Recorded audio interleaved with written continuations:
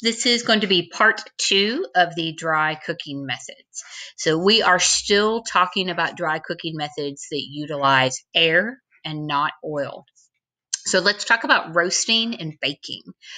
So roasting and baking are both hot, dry air. And essentially with roasting, you have these outer layers of heat, and then the juices turn to steam, and then that is ultimately kind of what cooks your food item.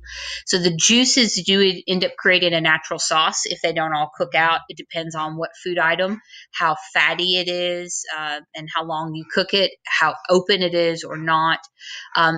Fish, tender meats, poultry, some fruits and vegetables are appropriate for roasting. The way that you roast, kind of like we learned in lesson 4, when you look at doing lid on versus lid off, you're going to kind of get different results. So I like my roasted potatoes to have a crispier crust and be a little drier, kind of more like French fries or potato wedges. And so on that, I'll put them on a cookie sheet, and they're kind of in the open air more. My husband likes them a little softer. And so I'll do the roasted potatoes in a pan with a lid, like a casserole dish with butter and stuff in it. And just like we learned before, when we're looking at caramelization and the Maillard reaction, when you have that evaporation versus not that evaporation, you're going to get more browning. So if you use the lid with the pot with the lid, then you're going to have softer cooked and a little bit less on the browning.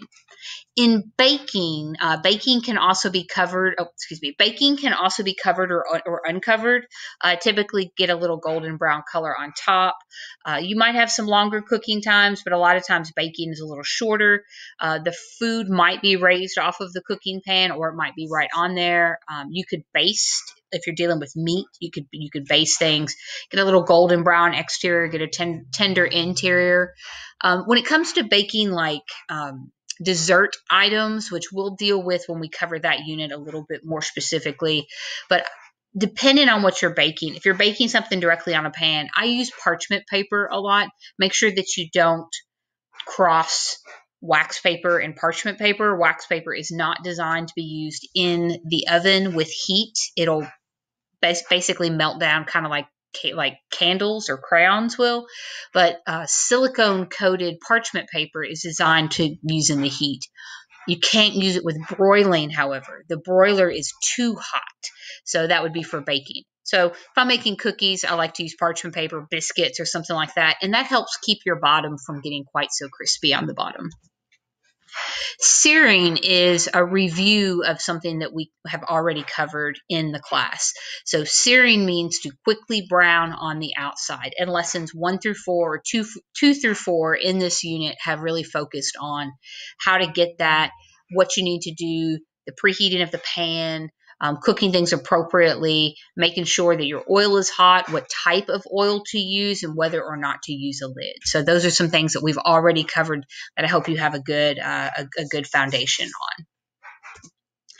With griddling on a griddle, the food is cooked directly on that hot, flat surface. So there might be a tiny little amount of oil, or the food item itself, like with bacon or sausage, might create its own little bit of oil, but for the most part, you're not really adding very much oil to the griddle.